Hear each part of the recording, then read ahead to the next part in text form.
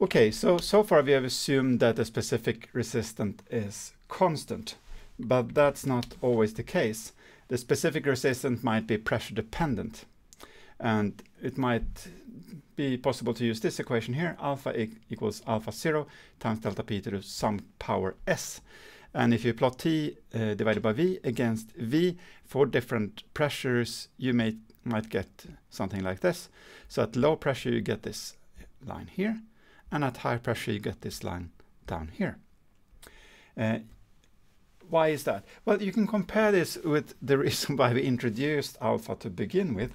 We had an expression in the filtration equation that was 1 divided by the density of the particle, 1 minus the porosity, and then the permeability. And then we introduced alpha to replace that in our equation to make it look a bit simpler.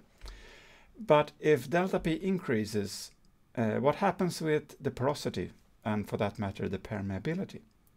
Isn't it so that if we increase the pressure, we might actually decrease the porosity of the cake? And that might in turn change the permeability, right? So there is something going on here. And we won't go into the details, but just say that, yeah, you can use this equation in our course, alpha equals alpha 0 times delta P to a power s. And to get to this s, you have to measure alpha at different delta P.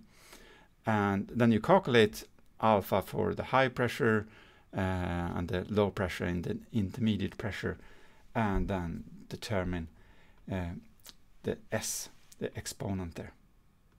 Filter rates is something that is connected to both the outlier we saw in the filtration example and this pressure dependence of the specific resistant alpha.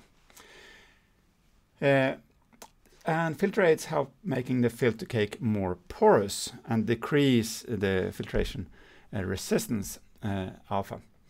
It can be used initially to build up an initial cake, which might mean that in the initial phase more particles actually get stuck in the cake instead of them passing through, which might cause better behavior and not such a big outlier in the beginning.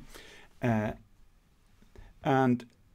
it can also be used directly in what is to be filtrated. If you, for example, have something that tends to clog together and make a very dense, impermeable cake, then that would be a problem, right?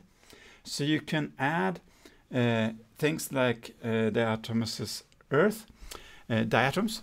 Diatoms is some of the relics of old living beings.